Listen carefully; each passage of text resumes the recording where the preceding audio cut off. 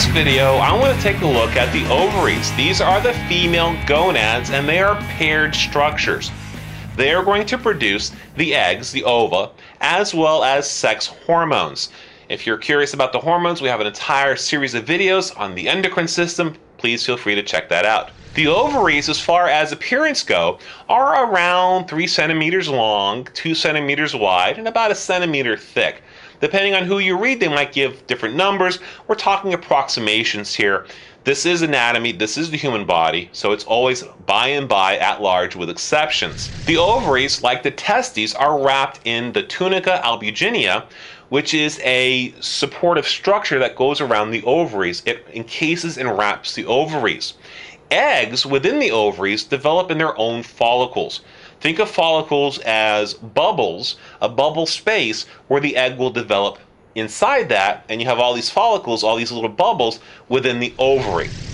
The ovaries are internally divided into something called the cortex as well as medulla. Now, if you've followed me on other videos like the endocrine system as well as the urinary system, you're going to discover that some of these terms are familiar. Like we've talked about the cortex, we've talked about medulla before. Well, here are those terms once again.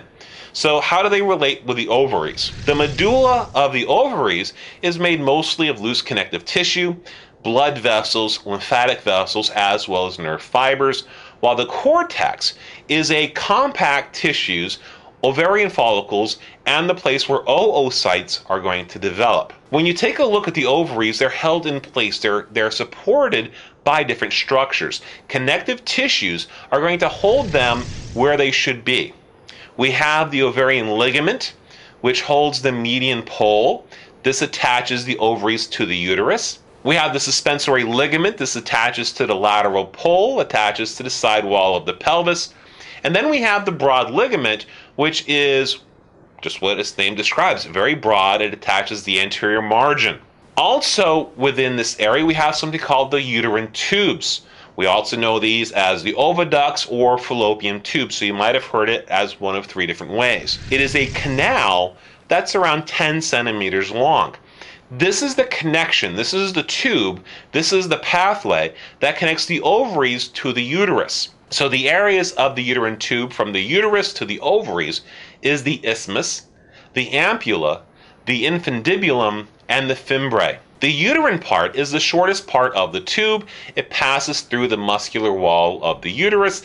The isthmus is a narrow portion that connects to the uterus. The ampulla is a middle and longest part of the tube, and it's the most common site of fertilization. Now, hold on a second here. When I took my embryology course, that was an excellent question that always showed up.